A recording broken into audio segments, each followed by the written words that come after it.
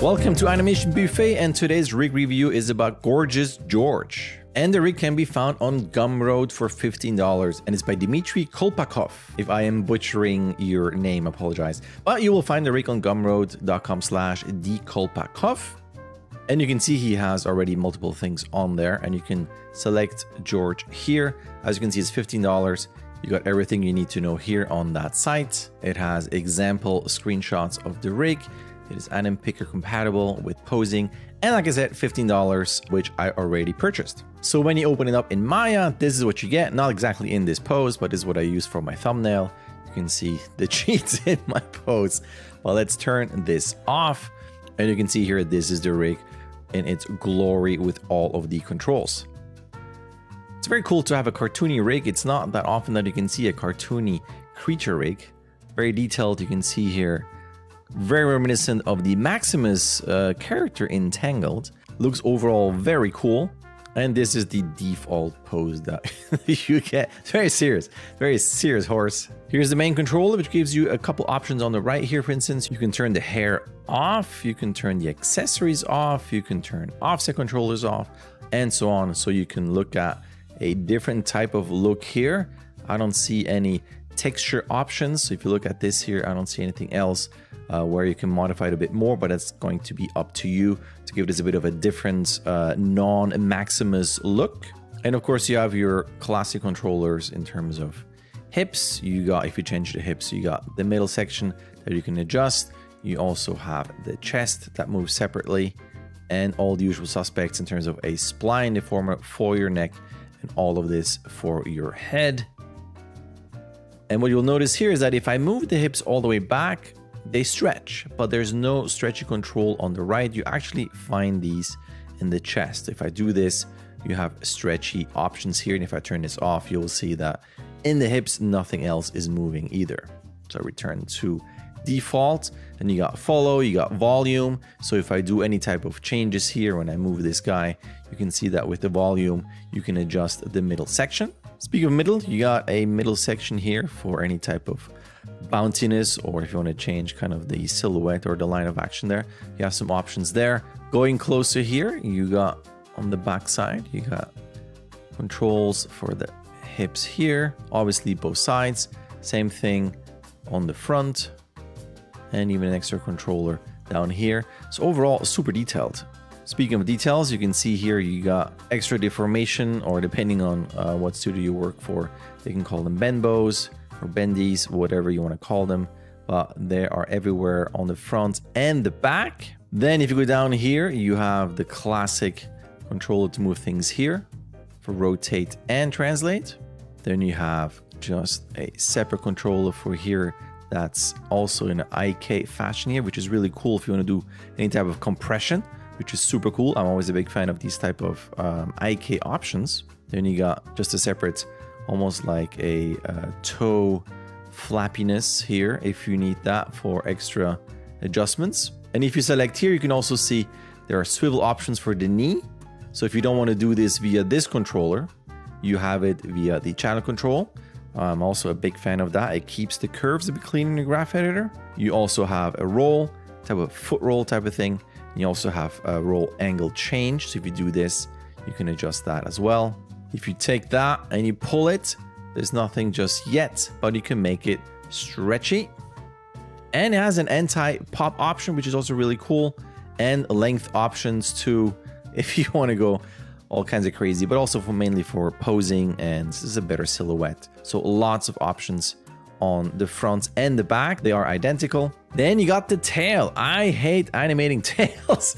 So here I'm going to take a look at these controls, and they give you obviously the FK, but at the same time IK control. So you can adjust and deform. You can do all kinds of things with that, which again, I'm not a massive fan of tail animation. I prefer wings, but this has nothing to do with this review, but I just wanted to always voice my displeasure when it comes to tails here. If you adjust the horse, for instance, if you take this and you move it over and all kind of changes, whatever you're going to do here, you have the option here. If you do this, it stays put, right? So you take your backside here and the tail and all of that stays put because it's in global mode. But if you don't like this, you can change this down to 0 here. So whenever you do change the hips, you can see that the tail follows. If you keep the accessories on the saddle here, you see controls here, which is pretty cool. You can change that and also rotate. Same thing here. Put the feet in there and you have all kinds of adjustments. That is pretty neat. I like that. It's on both sides, obviously. There's nothing here to change on these guys here. There's also nothing in the layers. So if you look at your horse, the geometry is locked there and there's nothing in the layers. To unlock, you're gonna have to go inside the hierarchy in your outliner to change that in case you want to. And as I showed before, obviously with the head, if you make any type of changes here, you can move your head forward and stretch it out and make it all kinds of crazy. You got options obviously to change that if needed. This goes all the way down to here if you want to. And in this option here, you have IK FK blend to give this a spline or an FK option if you so desire. So overall, very cool. Lots of stretchy options, definitely a cartoony rig option. But what's very, very cool is the face. There are horse rigs out there, but you don't really have a cartoony rig option. And if you look at this, there's a lot of stuff to play with, which is really, really cool. I'm going to start with the non-usual thing here, that you got the stretchy front section here. Again, if you want to do any type of changes potentially in the look, but in terms of squash and stretch, little adjustments here and there. Also, chin options. I love it. That's great. You got overall eye socket changes. Speaking of eye, you have your blinks. That seems pretty standard there. And always trying to scale just in case. All that is there if you need to. Obviously, you can rotate this in all kinds of ways. And you have eyebrows if you want to do your eyebrow changes here. There is no option, as I can see, to use these all as one controller. Sometimes you have those separate controllers here, then you have one bigger controller to move them all, just in case you want to do big changes, and these guys as small adjustments. Not a huge deal, but just wanted to mention that. If you select the eye here, you can move this like this, also in FK mode. But as with all, you have an eye box, or here it's an eye controller, where you can move your eyes around, and you can move them also separately. And if I change something here, let me see, on the head, all right, you got the eyes that are parented to the head, but you can turn this off. Yes, you can follow 0, and now you can take this controller out. You can put this wherever you want to, but when you change the head, eyes stay put.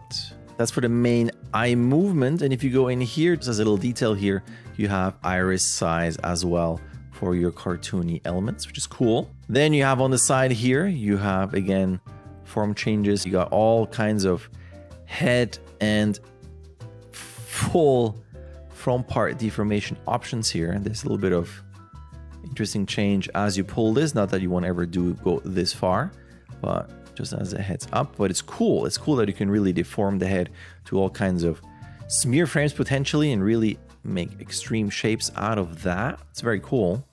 Just quickly before I go into the mouth, you have of course ear controls. There is no hair control, but that would be pretty detailed. Probably would slow down your rig as well. But so you would have to turn the hair off and add your own hair if you want to animate something there. And look at that. Let me see the face. So you got your jaw control, ooh, with a limit.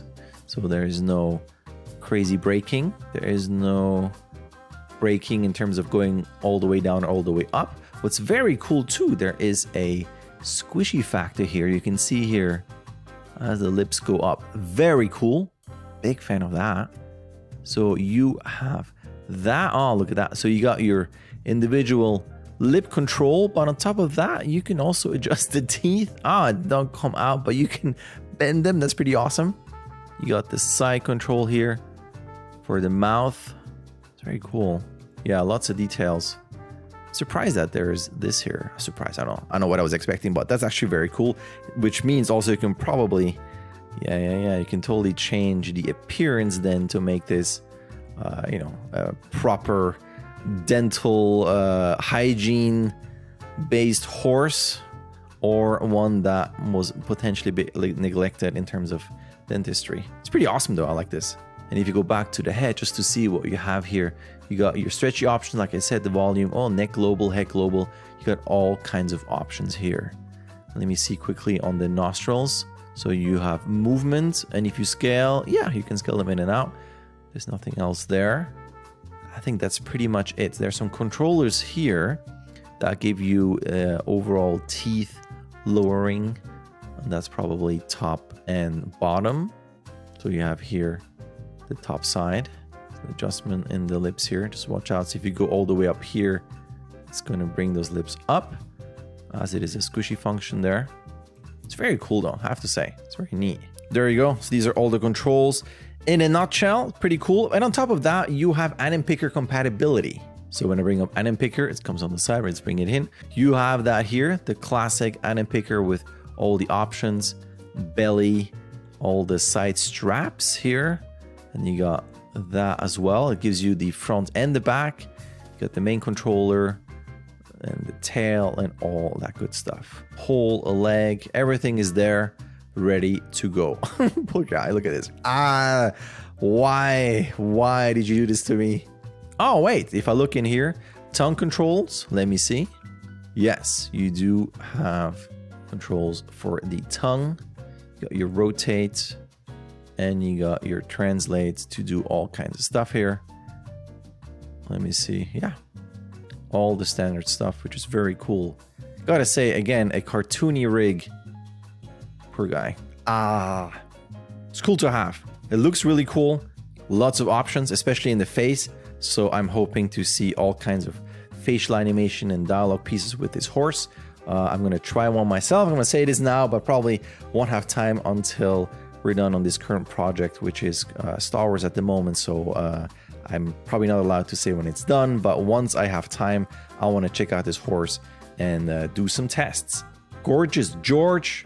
So there you go. You can get this on Gumroad, or if you follow my site Animation Buffet, you see that I just posted that this morning. So if you're curious about more rigs, go on Animation Buffet and you will see all kinds of rigs that I'm posting. And that's it from me. Thank you for watching. If you like this, as always, you can like and subscribe if you want to, as I continue to upload on an almost daily basis, almost because not on the weekends. All right, well, thank you for watching, and I will see you in my next clip.